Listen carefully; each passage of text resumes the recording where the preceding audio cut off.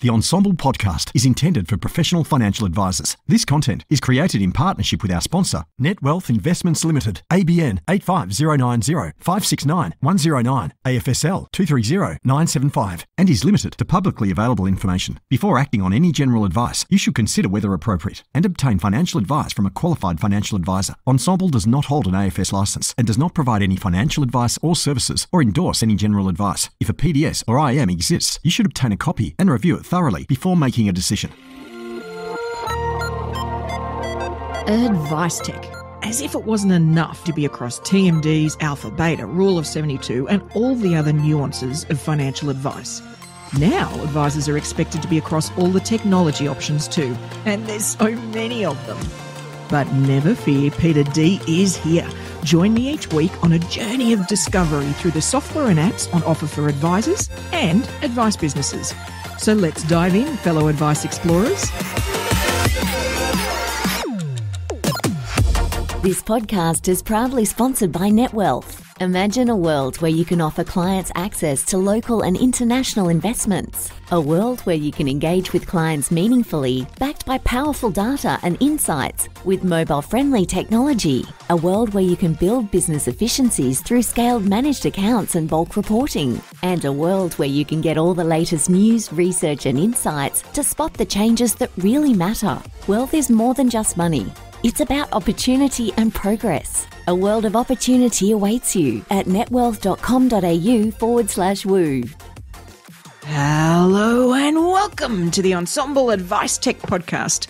I'm Peita Diamantidis, and the guest joining me here today to deep dive into REVEX has experience in telecommunications, which is interesting, but has also worked and run a financial advice practice, but is actually here in his role as COO of an AdviceTech solution. So thank you so much for joining me on the show, Yul Hardick. Woo! My pleasure. Thank you. Warm introduction. Well, we've got an easy win before we clobber you with the tough questions, right? So catch you unawares. Yeah. So we're going to dive into REVEX, which we will in a second. But we love in the Ensombl community to get to know our guests through their own use of technology when we kick off. So let's start with emojis. What is your most used emojis? Do you even use emojis? Yeah, I'm a fan of using emojis. Very quick and simple ways to express yourself. But I'd have to say my most used is the boring thumbs up, Yep. which I think is pretty common, the way to, acknowledge that you understand something or agree with something. So, yeah, it'd be the thumbs up or the love hearts. I either like what you're saying or I love it. That's pretty much it. Perfect. Well, that's all about simplicity, right? Yeah. So then, we live with our smartphones, permanently attached to us. I think some of us would actually have it permanently attached if it was possible. If you had to wipe everything off your smartphone and just keep 3 apps, which ones would you keep? 3 apps. 2 that I'd use on a daily basis that I'd probably want to keep would be Airmail.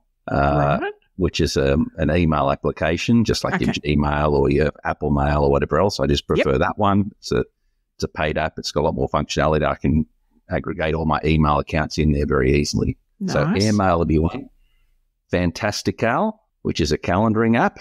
Yes. Similar, a paid replacement to the standard calendaring apps. Allows me to unify calendars across different accounts and has a bit more functionality, and it syncs with my Mac and all that sort of thing. Yeah. And thirdly would probably have to be, dare I say, Candy Crush Soda. I love, and kudos for admitting that. I love it. That's fantastic. Yeah. I was tempted to keep that one to myself, but I thought I'm giving you 2 boring ones, so I'll give you a fun one there. Absolutely. And you know what? It's because I was reflecting the other day on what I would have to keep on my iPad, and for me, it's the Kindle app. Mm-hmm. I'm a speed reader, so I devour books particularly quickly. And see, that's a good one. I should have thought of that. Right. If we're talking about iPad, it'd probably be Civilization 6, actually. So there you go. So I've got to go to on the iPad if I've got some downtime. Love a bit of gamification going on. I love it. Well, let's dive into REVEX, shall we? So I'm pretty confident most listeners will have heard of you guys, but depending on where they've sat in practices or how new they are to the industry, they might not. So why don't we take it up to a high level first and just give us a sense of where REVEX sits in this sort of advice tech space. You know, what category does it generally fall under? Who do you generally get lined up against? Yeah. So REVEX is essentially a revenue management system, very much like other players in the industry would include your Compay, PayLogic, Feasly, software or services of that nature. We're also a invoicing and client payments solution. Yep. We've got an integrated client payments and client payment gateway option. We also have a rebates module. It's a pretty fleshed out piece of software, but at its core, a revenue management system. Yeah, okay. And in terms of, you know, how it sort of came about, I'm betting that the initial problem it was solving was that, you know, one business, multiple providers, multiple commission statement. I mean, in the old days, of course, multiple commission reports or whatever coming from providers. How do we bring it together so we can make any, you know, headway on understanding this data? Is that fair? Yeah, absolutely. Yeah. I think, you know, in this industry, in this space, it's always been a bit of the bane of an existence for a practice manager or a dealer group is managing all the fragmented commission statements you might get from various platforms and legacy platforms, alongside with the move to, you know, fee-for-service models and being able to integrate, you know, direct fee payment gateways and billing options, being able to track invoicing as well as revenue against insurance. Yep. But probably more important over the past 10 or so years is being able to provide accurate and compliant fee disclosure statements or statements of fees as they were. You know, the industry's always been a bit up and down with these new and wonderful regulations. So it's I think an RMS has always been a necessary evil, but it's probably one of the most important components to running a compliant financial to be able to rely on it. Yeah, absolutely. And it's interesting, and I am, you know, putting you on the spot here, but it's an interesting challenge we've all been faced, all the parties, with fee disclosure, because when, you know, the public hears that, they're like, well, you're disclosing your fees, and like we're all nodding, and well, of course. But, you know, one of the interesting things, for example, for me that came out is the fee the client agrees is X dollars. The fee they see from within their super platform could be X minus $2 a month. The fee, like the, you know, so many in fact, and lack of clarity. Like it's just, and it's none of that is bad intent. That's the thing, right? It's just that, you know, this platform decides they give the benefit of the, you know, credit due to GST and other things, but they net it, whereas the other platform decides, no, we show the fee that's disclosed and then we do an add back, or like it's just no wonder the public are uncertain, right? So many moving parts, you know, even the date on which a client may pay a fee out of their account compared to the date it's received. Actually paid to an advisor, compared to the date it's received to a bank account. Yeah. All these conflicting little things. Every platform seems to have their own way of calculating, you know, the RITC on fees in super and all these sorts of things. If it was just a dollar for dollar equation, you probably wouldn't even need an RMS because it'd be straightforward. But I guess to our advantage, there are so many layers from the platform, the dealer group or licensee, the practice, and then the advisor, and then the client.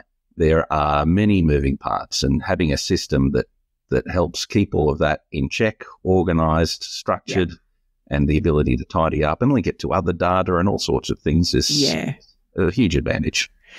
And, you know, while we're sort of on that topic, I am a bit curious about what, you know, you guys might be seeing in terms of, I mean, years ago, the number of advice practices that might direct bill a client could probably be counted on one hand or maybe two.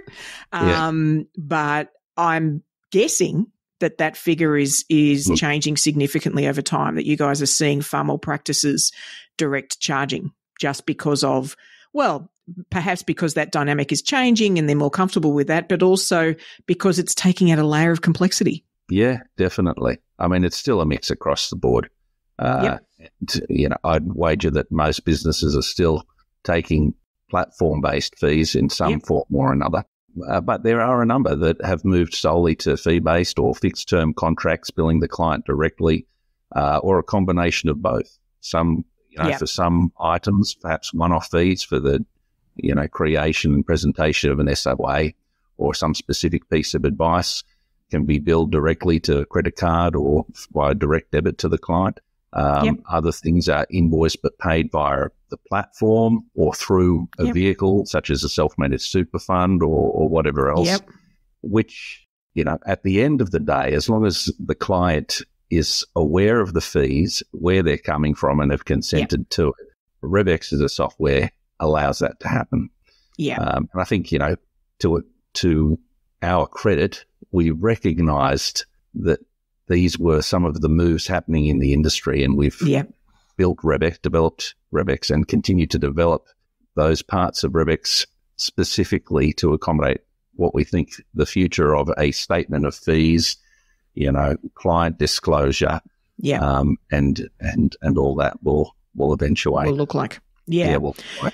And so I'm curious actually for you too internally, because and there's a few system sort of categories like this in the industry where you almost sort of have two masters in that, there could be a own AFSL dealer group, business that you're dealing with, practice. So that's, sort of linear, and that's great. But then you will also have a relationship with a dealer group that then has practices underneath that. And while the requirement, there's lots of overlap, I'm curious how you balance the demands or even the development demands between the two. Like it's some of they're going to need different things, right? And so I'm curious how that works internally and how that's evolved. And I'm guessing that perhaps there's been a bit of a shift to a bit more attention on the individual practices, only because there's more and more of, boutique AFSLs going on, that's becoming sort of more consistent. So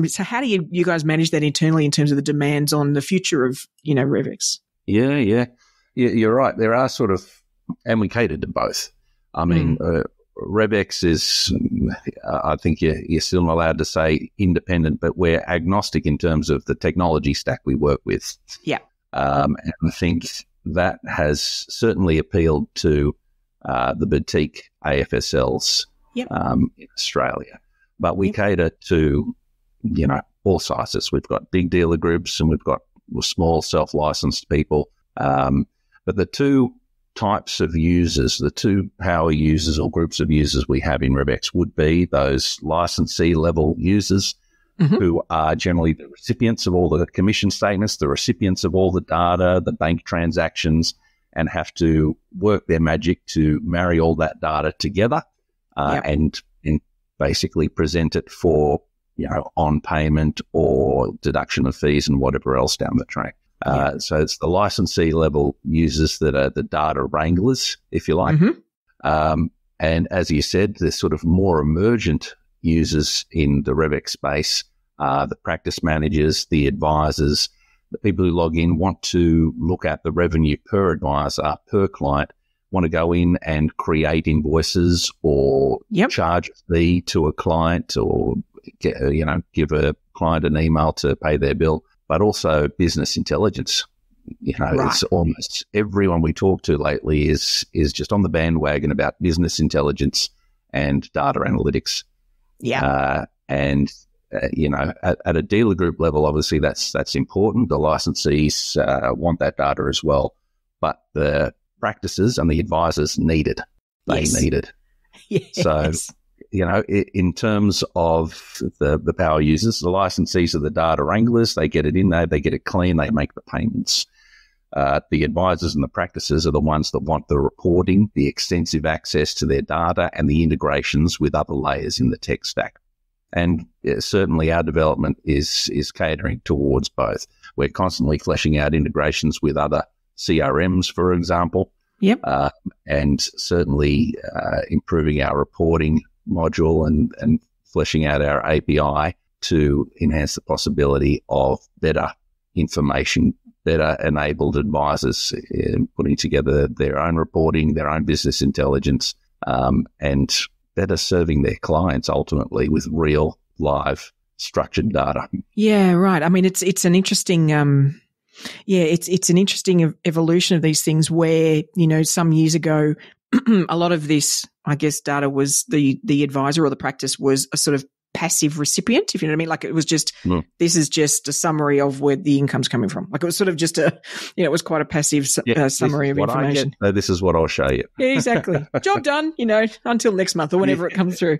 But, the sort of things now that are becoming more real is if you've got a direct fee, and it might be, say, monthly fee, being able to have flags such that if something happens and, the payment drops off or it's somehow broken, that connection, then, not finding out when you do a review in 9 months, it's this sort of stuff is evolving into a different way we're all going to have to operate. And like you say, that we're going to have our systems talk to each other so that then those flags can be raised, Yeah. Definitely.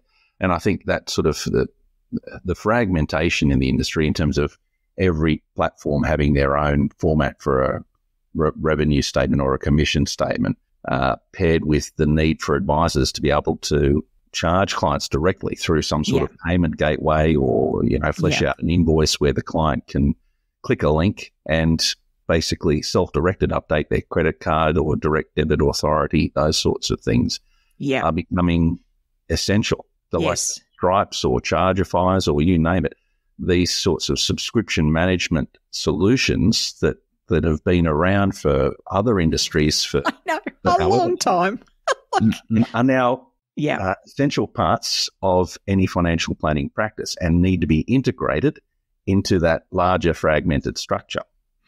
So on that front, actually, let's imagine there's a practice out there. They're in the throes of building a wonderful cash flow coaching program, one-to-many. It's going to be a 9-month sort of program, and they've decided to spread that cost for the attendees over, say, 9 months for a monthly amount. So it's this term, 9 months spread, almost to buy the program. Like you do all sorts of other things where we learn email marketing or we learn, all these things we buy online that can be a charge for a certain amount. Is that something that can be set up within REVEX now, or is it something you guys are working towards? Yes, we do that at the moment. So we've got the ability to create, we call them ongoing plans in REVEX. Other industries would call it sort of a subscription or or ongoing service fee, that sort of thing. So, absolutely. In REVEX, anything from a fixed-term contract to an open-ended contract for whatever service can be built into REVEX, clearly specified. Email the client copy of the invoice. Say if it's, a couple of $100 each month, sends them the invoice each month. They've got the opportunity to update their payment details if there's a connected payment gateway through our APay module. And the client can manage it directly. If the advisor's sitting down with the client and has the time and the patience, they can enable the client to update the details there and then in the office. But I think today, the most accepted form is to email a secure link and let the client do it in their own time. 100%. And I mean, I'm hoping everybody out there is the last thing I want to be doing is collecting details I don't need of somebody's, whether it's their credit card or their, none of us want it. No, bad. But just people would send their credit card information over an email or you're collecting it over the phone. But that's the thing, right? It's fraught with danger. So I'm with you. If there's something that's set it up and then the client can go away and set up that payment and off they go, there's a level of liberation to that I think is probably a bit untapped in the industry. I think we probably haven't quite got to the point where lots of people are doing that because we're so used to it being via product, even if it is a fixed dollar. We're so used to doing it that way that we're not seeing these other opportunities necessarily. I think we're still sort of in that transition phase too of still using platforms. Right. And admittedly, if you charge a fee through a platform, you can still marry it up to an invoice charged through REVEX. Yep. But certainly it does seem like the missing piece has been a payment gateway integrated client billing solution specifically for advisors, which is why we built our APay module in the first place. Okay. Yeah. And you're right. It's something that's been around, ages elsewhere. In other industries, Yeah. Every time you buy anything really online, you're going through a payment gateway. I mean, as a rule, I'm generalizing there, but that's really how. So really, it's just a way for clients to directly interface with a money collection facility. So I've seen some businesses using Xero to invoice their clients and whatever else too, and linking that up to a Stripe or whatever else. But it does get complicated for AFSLs because you sort of have two levels of payments and receipts if you're paying multiple advisors or multiple practices, as well as dealing with billing for the clients of said advisors and practices. It does require a special set of tools to manage that properly. Yeah. And then in terms of then you were talking about integrations with CRMs and look, we're all on that journey, aren't we, about real integration as opposed to token push of data one way or the other. Then before we dive into what they are, and I think that would be, something we should definitely cover, I'm curious, as you guys have gone down that path, is there any lessons of, what practices are better prepared from their data end? Like, has there been any work that, on the practices side they've had to do to make that worthwhile or make it, really valuable as opposed to, we've got the integration. Oh, but crap, our data's not good enough. It's not going to, we've got some work to do. Is there any sort of insights that you could bring on that front? Yeah, definitely. I think, it's probably not unusual in this industry to have unclean data somewhere, whether it's in your CRM of choice or in your RMS or an email campaign manager.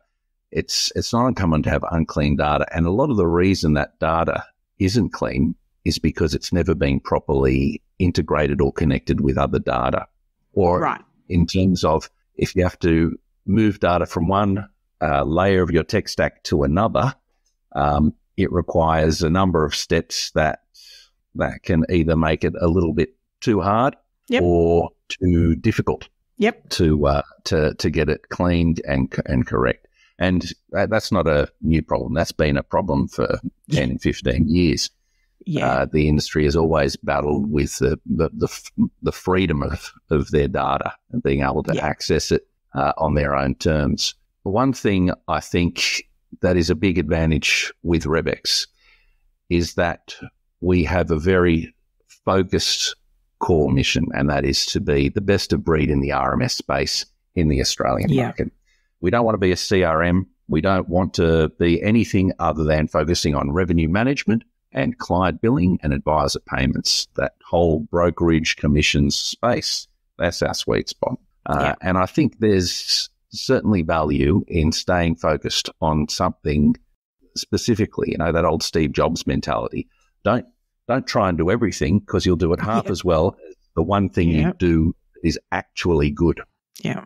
And that's certainly the focus with REVEX. And the advantage for us there is that we can be agnostic. We work with everyone in the landscape. We work with Iris, we work with Plutosoft, we work with IntelliFlow more recently.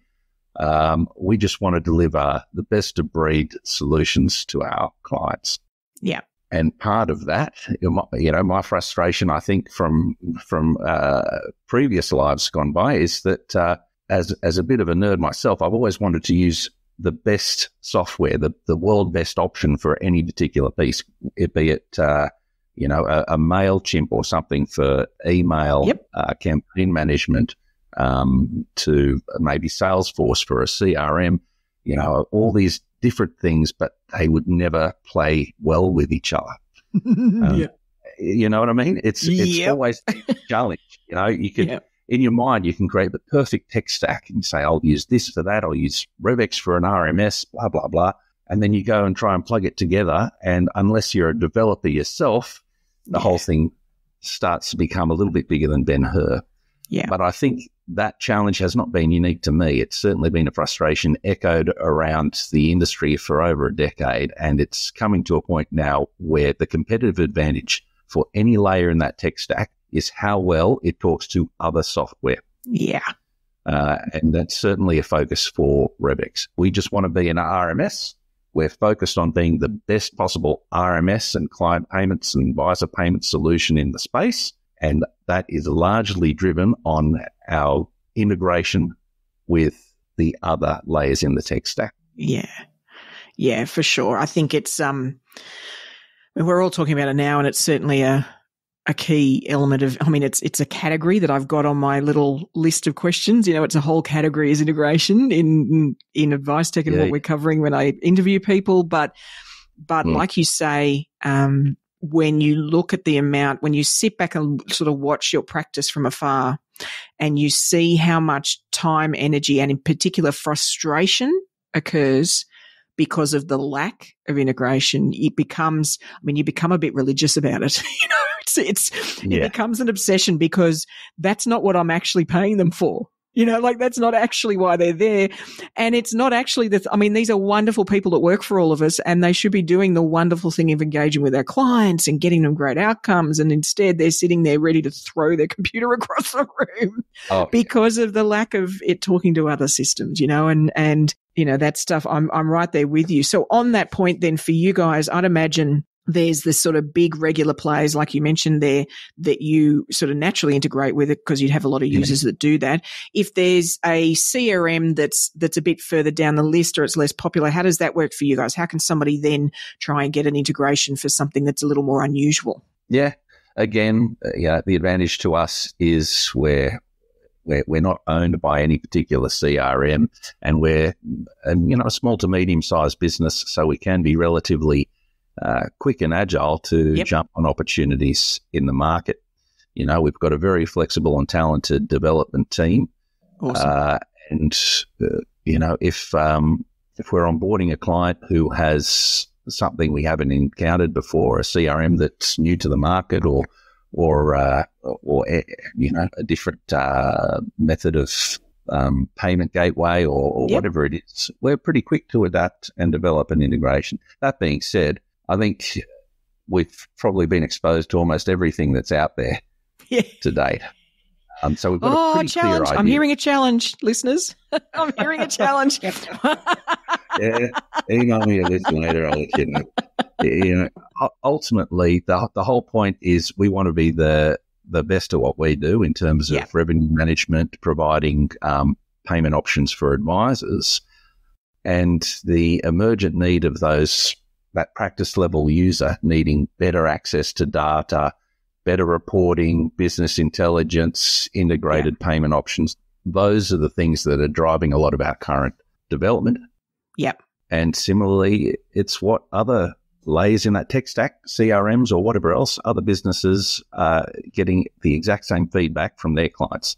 Yeah. So I think we're coming to a bit of a golden age in terms of technology in the financial advice industry, because we're moving away from the horizontally integrated offerings to being very focused on it's the advisor's data, no more black box systems. Everyone's fleshing out their API offerings. And I mean that everyone in the industry is trying to develop some sort of open API architecture to better integrate, because it is the competitive advantage that will ensure the survival of any layer in that tech stack over the next 5 to 10 years. And we're definitely ahead of the curve on that piece, I think.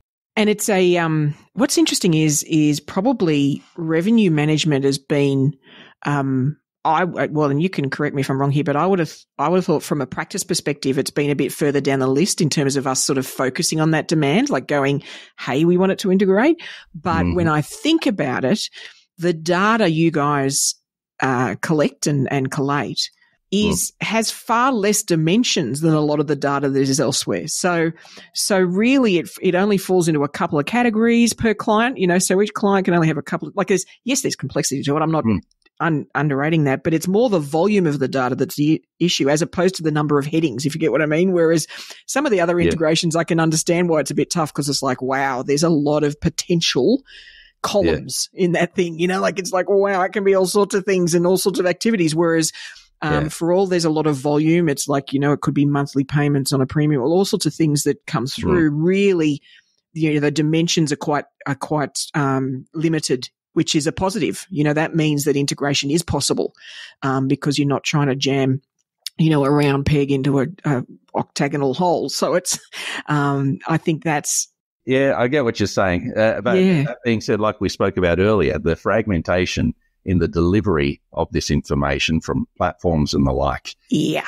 That is the layer of complexity. Correct. And I guess that's my point is you guys are doing a whole lot of hard work for the data in.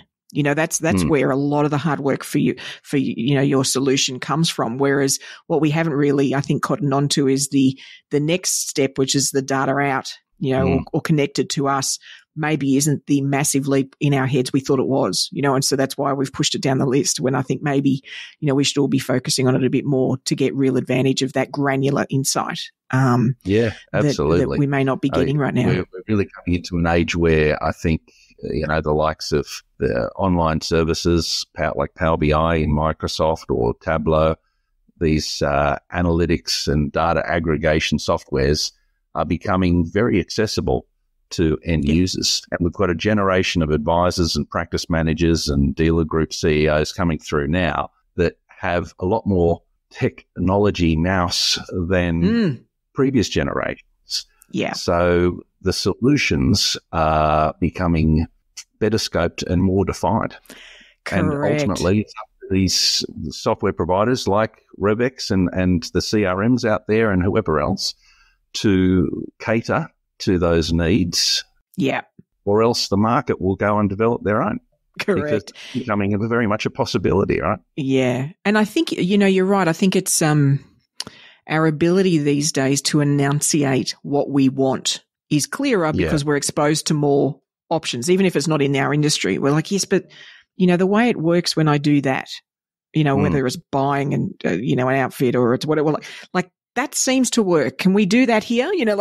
We're exposed to much more of it now. So I agree. I think our ability to scope in that sense, and certainly from a practice, maybe a practice manager level, they're getting so good at granular process understanding that the ability to say, I need those things to do this 4 times and then that, and this is how, And just the volume of data now that seems to be flowing across people's desks is creating a lot of, what would you call it, spreadsheet fatigue.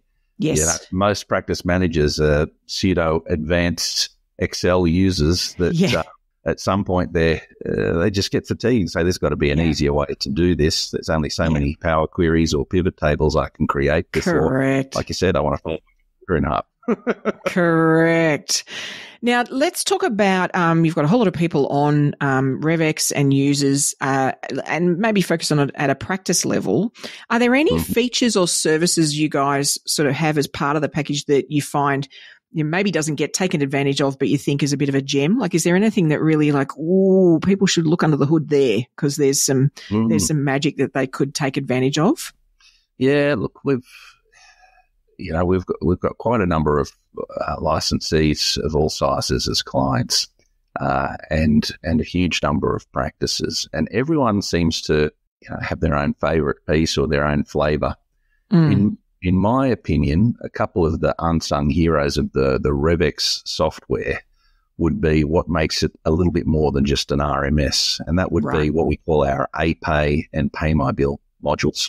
Yep. Which is effectively catering to people who create those ongoing invoices or fixed-term contracts or one-off fees and program those schedules into REVEX. Right. And have it connected to a payment gateway so that it's all seamlessly integrated. It eliminates the need for having to import, these fragmented statements from various suppliers as well, because it automatically matches. Right. Perfect. It's all driven through REVEX. Yeah. I certainly think it's the only one of its kind in the Australian market today that does that for the financial advisor space. And the people who use it swear by it. The people who don't use it probably just don't know about it yet. Yeah. Another area, I haven't seen too much of it, but rebating clients. Yep. It's a functionality we've built into REVEX, the ability to rebate clients and to manage that process and the payments and so forth directly in the REVEX software. You know, you create the ABA file, you upload it to your bank, and it splits out the payments just like you would for advisor payments or staff payments, those sorts of things. There hasn't been too much demand for that. I don't think many businesses are really looking at that, but the ones that do swear by it, obviously it's more of an ethics concern or a business state, and we do it. Yeah, okay. And, you know, if there were businesses that were looking at delivering client rebates, that is, for example, rebating everything that's paid by our platform and billing the client directly through APay, it's a feature that we currently have, and I would like to see more utilization of it, especially for businesses that have been thinking about moving to a pure fee-for-service model. Right. And the client direct billing engagement is definitely something we've been running and can accommodate. And that's an interesting tool to have, you know, if somebody's transitioning to that, because there's always that middle ground where some of it has been the old way and some's the new way. And, you know, like it can always get a bit messy. So to have that facility there such that either way in that transition you're covered, can make a big difference, because it can get messy truly. But like you say, it's, you know, this provider, you give them notice here, but there's still 2 payments that come through, or then like all that stuff can just be so messy. So to have a way that, you know, we'd know that we could rebate and that would all be handled, that's really positive. Yeah, it's massive, and it's just something that can become a little bit complicated, which is why I imagine it hasn't been a popular path for many businesses. Because the complexity of managing something like that does need some bespoke tools, but they're tools that we have. So if there's anyone out there wanting to rebate clients, jump on board. I suppose that also leads to what we were talking about before around fee disclosure statements or statements of fees and whatever that'll turn out to be over the next 5 or 10 years. Yeah. And I've had the great fortune of seeing various implementations of fee disclosure statements of fees and the like across many different dealer groups and how they're managed. None of them are ever very easy to administer or pull together. But, you know, and this is probably more of a personal opinion, I look at something like REVEX and I think, well, all the data really is in REVEX. And I'd like to see probably more use of REVEX for producing fee disclosure statements and statements of fees, because that's the source of the data in REVEX. To me, it just makes sense to cleanly develop client-facing statements of fees out of the software that holds the data. That being said, you know, we talked about integration before. We integrate with almost all the CRMs to produce options to generate FDSs out of other softwares as well. But I do think it's more of an RMS concern than anything else, and I would like to see that develop over time as well. We have an FDS option inside of REVEX, and you know, we're actively developing that to accommodate whatever direction businesses go in terms of being able to produce statements of fees. But it's always top of mind. That's you know, it's what's driven regulation over the past 10 years. I think being able to clearly define the fees you've collected, when they were collected, what they were collected for with clients. So it's not going away anytime soon. No, it's not. I do think that, you know, one of the things that I'm curious about is because there's a second half of that activity, which is then, you know, renewal or consent. And right now, we're very much at the mercy of every platform, assuming, that fee is paid out of a platform, then we're very much at the mercy of the platform. And so there's rumblings I'm hearing that's very early stages of people trying to get to the point where, and I'll use you guys as an example, where in fact the FDS/consent that got generated would end up having a button the client could say yes, and I agree that I'd like to continue for 12 months, and that would then push to the product provider. Like the direction would be the other way, you know, and it'd say, yes, the client's continuing. You know, it's not for new stuff. I get that for a brand new fee or a change to the fee forms and all that rigmarole is required, I get it. But if there's something in place and all the client is saying, yes, please continue, then it makes a lot of sense that would actually be pushed to the provider from one place, as opposed to us individually doing these ridiculous forms. And like it's all a bit, it's sort of a bit embarrassing, to be honest, the rigmarole that goes into all of that. Like lots of clients are just, really? This seems really hard. I'm like, it really is, this is a bit silly. So on a piece of paper and all the rest of it. Yeah. And I think, platforms, access to APIs for platforms is going to be a big thing over the next couple of years. Is. To some extent, it's already a thing overseas. Yep. Even in terms of revenue management, instead of getting these ridiculous CSVs or PDFs emailed across every so often, or downloading at a website and having to upload that into RMS, connect straight to the source and suck that data straight out of a platform's database. I mean, those are things where that are on our radar, and we're talking to platforms about it at the moment. And I know Iris have a project as well, which for similar reasons, they want to be able to direct things out of Xplan, feed payments via platforms and whatever else. Right. But it's got to be a broader market engagement. If platforms want to be the ones that charge a fee, take a fee and pay out the fee, that sort of integration with an RMS and a payments gateway like REVEX is crucial. Yeah, it is. Sure, has to be integrated. Yeah, and what's interesting too is, we're in the game of finance, and it's sort of hysterical that the information on our own business's finance is only historical, in that we only really get it after it's happened.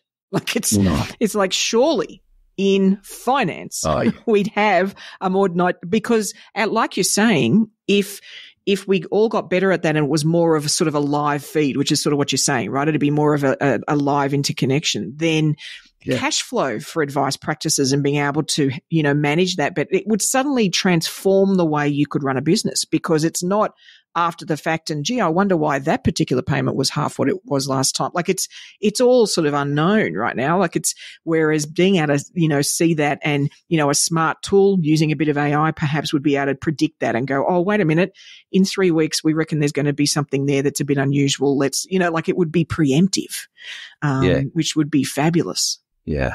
Yeah. I think, you already see that a little bit with tools like My Prosperity and the like, where they connect directly to the bank account, and you can create some rules around categorizing transactions, budgeting and whatever else. But it certainly needs to be something that's applied to the revenue management space in financial services in general, not just financial planning. Like broking is another area. General insurance, I'm sure, is the same. Some technological advancement. Yeah. But ultimately, these are areas where, the platforms, if they want to continue to stay relevant, and I'm sure they will, need to be engaging with the technology stack directly. Yeah. And vice versa. Yeah. And just see it as part of a given. If you're going to play in this space, this is how we do it. Yeah. Is there anything? Yeah, exactly. Is there anything else looking forward that you guys have got on the development plan, or you've sort of got on the radar that's going to be, coming up that you'll either add into the suite or upgrade or change it? Yeah, as we were talking about, I mean, we've covered off a lot in this talk actually. But, some of the key things on our development pipeline at the moment are further fleshing out our integration options. So being able to deploy our API and connect it with anyone who's willing quite easily. Yep. In terms of being able to deliver business intelligence at a practice level, a dealer group level, and whatever else, and to just be able to use that REVEX data however you want. It's your data. However you want to use it, go for it. We're all for that open interconnectedness, and also working with other layers in that tech stack, be that CRMs, be that various marketing or campaign management softwares, or whatever opportunity we can to make this data more useful to businesses. Yep. We want to be engaging in that space. So we're actively working to make that a lot easier. There's also, we've done quite a bit of work in that integration with payment gateways space to create a fleshed out we call it the APay module inside of REVEX, so that you can create these ongoing plans, these invoices, and manage all of that from one place. Awesome. And obviously the reconciliation piece there is much easier because the data goes out from REVEX, comes straight back into REVEX, it matches against itself. It's a piece of cake. So I'd really like to think that over the next year or so, we'll have a number of big announcements on enhancements in that area too.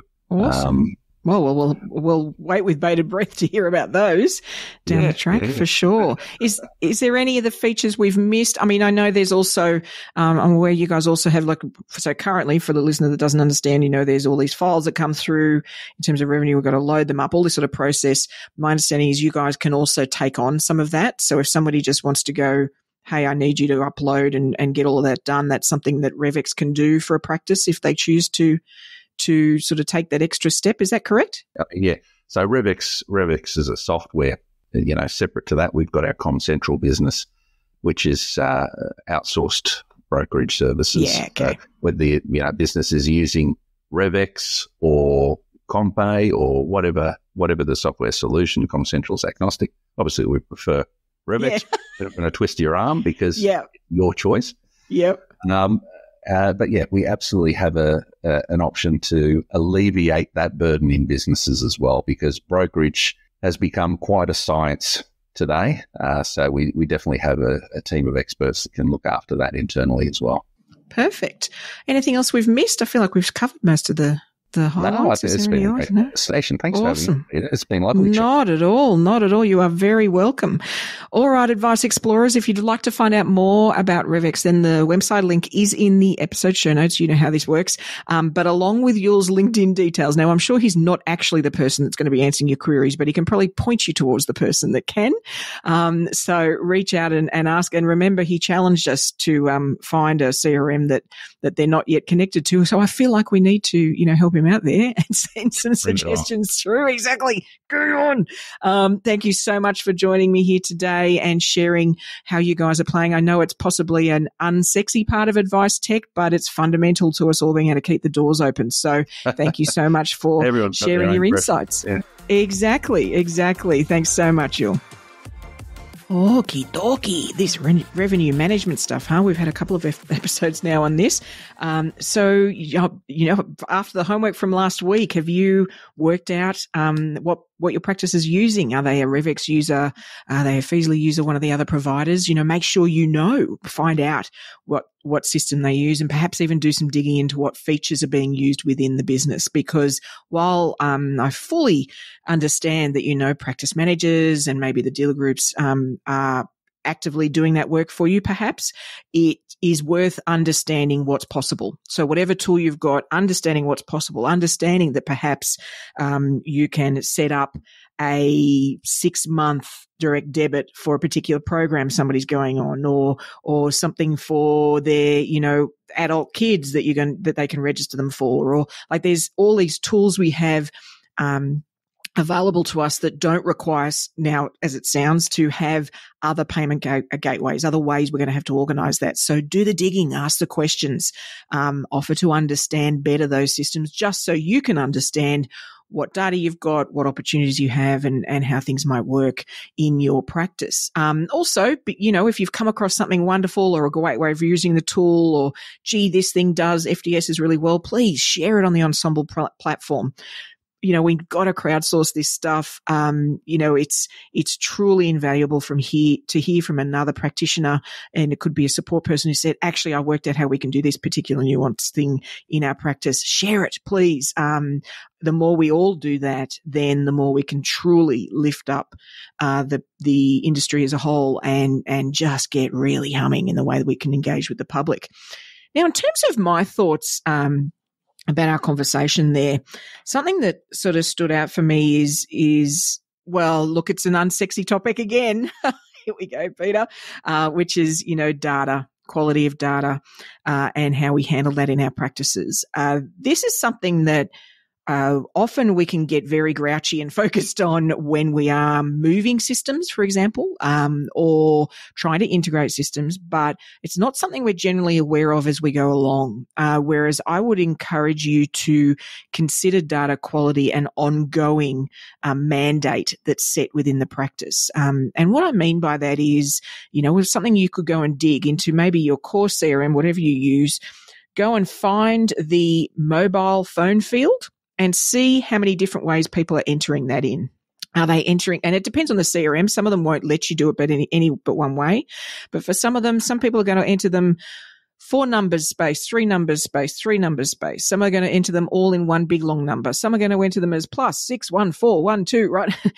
If you've got multiple ways that your team are entering data into the one field, then you're going to need a data mandate, something that just says for these key fields, this is the way we enter that data. Yeah. And what's going to happen as you start to become aware of this is you're going to see how many places the one thing can be represented in 6 different ways. And those things may seem small, and they are until you need them not to be, until you're trying to connect to something else. And, on the mobile phone front, if you want to have automated SMSs coming out of the system as follow-ups, or click to call because you've put all of the calls into cloud computing and you want it to click and then the phone just starts ringing for the individual maybe working from home or even in the practice using cloud phone systems, then that only works when that data is really clean. And if it's not clean, that's when it causes hiccups in these wonderful productivity and efficiency gains. So, just start to look. Use the mobile feed as an example, but there'll be other fields where there just simply isn't consistency in the way your team are utilizing them or the information they put in. This is the first layer is those really sort of specific fields like a mobile number, date of birth, those things that have construct. The second layer of, data mandates is how you use some of the text fields that you have in your practice. And you might have some fields that you're typing things in, but some people are using it for one-word notes and some people are using it for long sentences and something like, the more you become aware of that, the better quality the data you're going to have. It's going to be far more clean, which means it's far more useful down the track, and you're going to be able to trigger and engage with it in all sorts of ways. So that's sort of my mission for you, is start to become aware of everything in your CRM and the fact that it is an opportunity to be data that can be analyzed and collated and use it to trigger things later. So start with the mobile field. Just go and check it out. Maybe in your practice in your CRM, it's not an issue. So look for another field where you think, oh, hold on, that looks like people are entering that different ways, and just start considering that and debating it in the team. Now, for today's Curiosity Corner discussion, I've actually got something a little different for you to take a look at. I accidentally came across this website, and website is an exaggeration. It's really just a landing page, but it's basically been set up to represent the wealth of the super rich shown to scale, so that people can get a sense of, if you're Bezos, if you're these Bill Gates, what does that mean compared to the rest of us? What does that actually mean? And, what could they potentially be doing with it? So the website is called number one Pixel Wealth. And the best way to find it is just to Google one Pixel, Pixel Wealth. We'll also include the link in the show notes. So if you're out and about driving and you can't write that down, the link will be in the show notes. But really this website itself is all about highlighting wealth inequality, right? And that's what the messages embedded in it are all about. But I'd love you to take a look at it as a really interesting example of how, with a relatively, actually really simple graphic and way of representing something, you can get across a message that actually holds a fair bit of complexity and nuance and has a lot of views and storytelling underneath it, and it's a topic that I think lots of consumers actually struggle to grasp or get their heads around. How wealthy are the uber wealthy, and what does that actually mean? And why does that make them want to build rocket ships? I'm just kidding. But I'm being cheeky there. But, I just wonder whether as advisors, we could start to think about what great insights we could give the public if we could put together some imagery like this that could help them understand concepts, whether that's compounding, whether that's, these things that we see as fundamental and that would help them really get a grasp of a core truth. Is there a way we could do that with some cleverness and sense of humor, and a simple graphic representation? And when I say graphic, I don't mean graph, right? This is about graphic as in a drawing that captures something. So I challenge you to check it out. Like I said, One Pixel Wealth. But, as you're looking and having a bit of fun with it, and just notice how simple it is, how it's getting across messages, and then think about what could we do similarly on a different topic that could be incredibly valuable for the people we interact with. Welp, that's all we've got for this week, folks. Be sure to subscribe to the podcast so you'll get your AdviceTech fix automatically sent to you each Friday. And if you feel like, your practice is sort of stuck in a rut on the processes you have and the tech projects you think you need going forward, maybe you feel a need to step back and do some planning for the year ahead, then I'd love to facilitate a brainstorming session for your team on sort of drawing out the next best projects for the business, maybe what tech could assist you with those projects, and then we can, get the team all working together to innovate in an ongoing sense within the practice. So if that sounds something that's just right for you right now, then please reach out to me on LinkedIn. That's LinkedIn/PeitaMD, PEITAMD. Otherwise, I'll look forward to turning up in your earbuds next week. And remember, Advice Explorers, stay curious.